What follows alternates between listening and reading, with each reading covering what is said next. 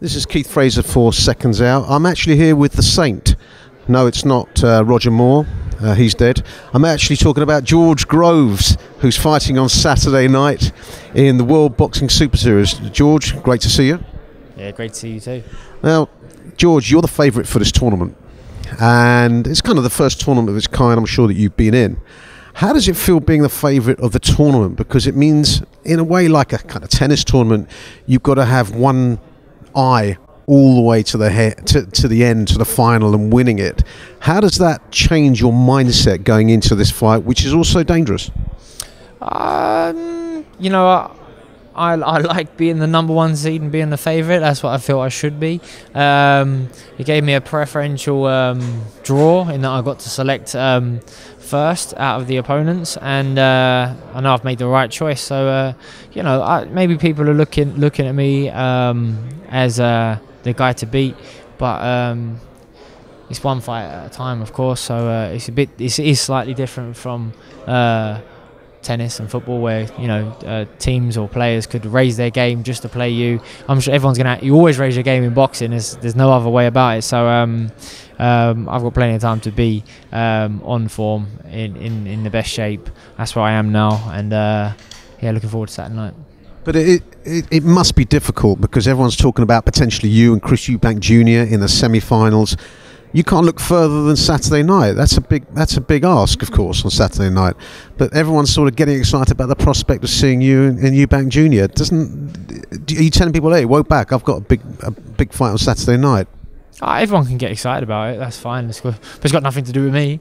I've got enough experience now. I've been in enough situations that I know what to do and how to deal with that sort of pressure, and I'm dealing with it well. You know, I'm never going to look past any fight. Certainly not going to look past Jamie Cox. So we are in fantastic shape.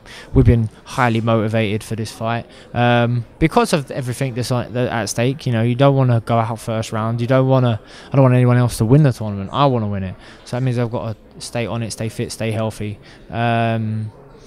But yeah, we are solely focused on Saturday night. It's just another fight. It's the first defence. It's in my hometown. It's against a hand-picked opponent as such, which is all stuff that could be pressure, but nothing compared to the pressure that I've faced before. So yeah, when we're smiling, we're winning. We're in good form.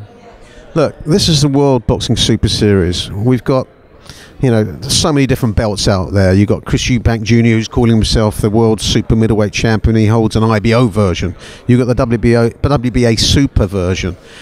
This has got to be the future of boxing, really, hasn't it? Because everyone's in the mix, and it's the best of the best. All right, you may not have James DeGale in the mix here, but in general, this is what people want to see. They want to see the best fight the best. Yeah, I think so. And you know, even if fighters that sign into this, they might not be big names, but by near the end, maybe they will have excelled. Thus far, it's been all the seeded fighters who have gone through. So all the more marquee names. I don't think that's going to change this weekend. I know I'm going to win and go through, but you look at the cruiserweights. They have the four big belts, the four champions of those belts. They're in it. They're all through so far to the semi-finals. So you know, there's 2 WBA belts at my weight at the moment. There's 2 WBC belts. There's an IBO belt, an IBF belt, a WBO belt. There's plenty of world champions out there, but this is what's going to make for great fights. And the sport is evolving now. The boxing fan knows a little bit more than it did 10 years ago, and that's down to just being able to get online and see the rankings, see the social media, see all those things. So they're more excited about the fights, and this is going to create big fights, good fights, exciting fights. So yeah, this is certainly something to be part of. This is where I think all the boxing fans are going to gravitate towards. And I have to ask about a little bit going forward. If, as I'm sure you will say, you will win on Saturday night, it will be Chris EUBANK Jr. next. He fought well on Saturday night. How do you see it? I mean, you know, Jamie Cox was traditionally a light middleweight. You got Chris EUBANK Jr., a middleweight. Maybe in the final you'll fight a true super middleweight, eh? Yeah, maybe. Yeah, as I say, just one fight at a time right now for that in that respect. But yeah, maybe. There's a mixed bag in this group. I think everyone wants to be part of it. They're willing to strip weight, put on weight, whatever needed to be done. So yeah, but it makes it exciting. It makes for a different style of fighting, different outcomes. But I think I'm the truest super middleweight in there. You know, I make the weight comfortably. I'm very big for the weight. I'm not drained, strong. Got a lot of experience fighting at a high level at super middleweight. I think in that regard, it's in my favour.